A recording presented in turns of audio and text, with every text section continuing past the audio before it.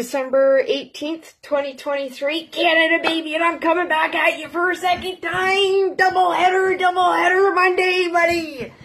Okay, is it Monday or is it Tuesday? Oh, yeah, it's Monday. It's like Groundhog Day. Because I'm waiting to go back to work, and that's such a big rigmarole. But you know what? I can't sit at home and do nothing and get stupid. You know what I'm saying? So this is a really inexpensive little hobby I got going on, okay? And it gives me a purpose to get up every day and try to make a difference when I'm not at work doing that, okay? All right, I didn't get to do Tent City weather report. It's kind of foggy and just kind of damp out there today. It's not real cold, but it's damp, and you know it's cold enough that dampness gets right to you, right? Okay, so don't forget to sign that petition and make sure you're spreading that manure, guys. We have to get up to Arctic Canada and down east. I don't know where we're at with that. Last I checked, we were at 348,000 and change, okay? Could be up.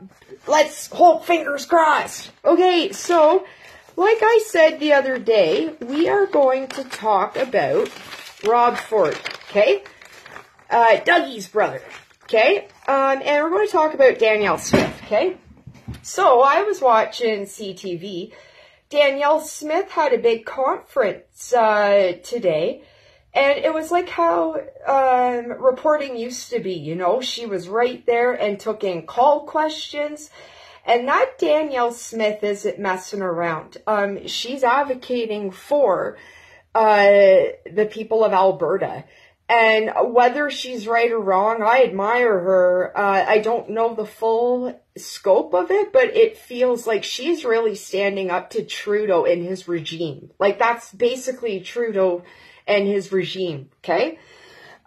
So, Danielle Smith, you're a force to be reckoned with. And, Dougie, I might, if I were you, I'd take some tips from Danielle Smith because, it's your time to shine, baby. Your time to shine, Doug, okay? So, Dougie, I'm going to give you a little bit of a break here because we can all see that Trudeau has not been funding the provinces. Every premier has said it. The proof is in the pudding. There's homeless across Canada. It is crazy, and the drug problem is unreal. And guys, you gotta listen to some of my other videos. I have had a crazy ride, okay? And I have seen it all. And society has just gone to HE double hockey sticks in a handbasket, okay? It is violent, and there's a incredible drug problem out there, okay? So all the premiers have not been getting their money, which means the municipalities have not been getting their money. So where's all our money going to, guys? So Trudeau, as we know, what we know, we had that Jody Raybould scandal, the Lavaland, or SC Lavaland, whatever it is. He's had one after the other. He was the first prime minister of ethics scandals, and he's had a couple of those. He abused the power of the Emergency Act. He never did talk to anyone. He's caused all this division, the crime on the street. And did you know you can order a taser online? Yep, I realized that when I was living at the motel.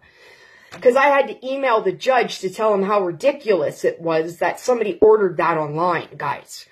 And that person, their charges got dropped because I was pretty good at articulating myself. Crime is running rampant, and they're taking away the victims' rights, okay? And all the abusers have more rights, and that's everywhere. And we're breeding it in the schools, actually. You know, you can't tell a kid no. So then what? When that kid becomes of age, when a woman tells him or her no, they're not going to know what no means, right? Do your research, guys.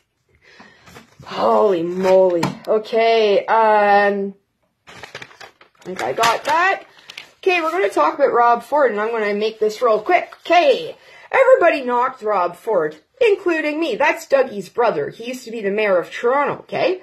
When Dougie passed away, I had a little job where I was delivering stuff, and I was listening to a talk radio show, and on AM 640, I believe. And it was Mike Statford. I really liked him.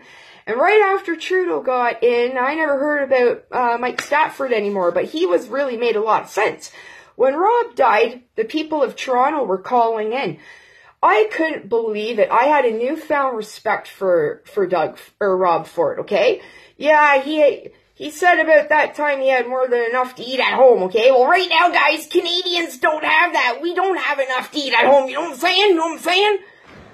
Holy moly. Okay, so they said, these were people calling in from Toronto. They said, Rob would call us at whatever hour, 1:30 in the morning, and he called the person and said, sorry, it's so late, I'm calling you. But it was the only chance I got to get to you.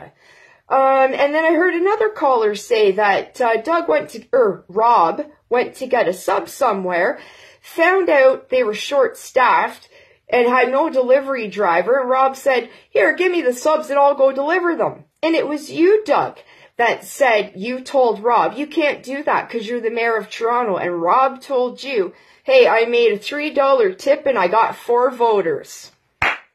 And Rob saved Toronto $1 million. Dougie, you might want to start rethinking your priorities, Doug, okay? Because I emailed you and I've called you and I've never heard back from you. And I know that you've kind of been getting jerked around, but maybe you should start taking some Danielle Smith's advice. And because I think she's got a bigger pair, you know what I'm saying, Doug? Okay, stay true, get to talking, and make sure we're signing that petition and we're spreading it like manure, guys. See you tomorrow morning.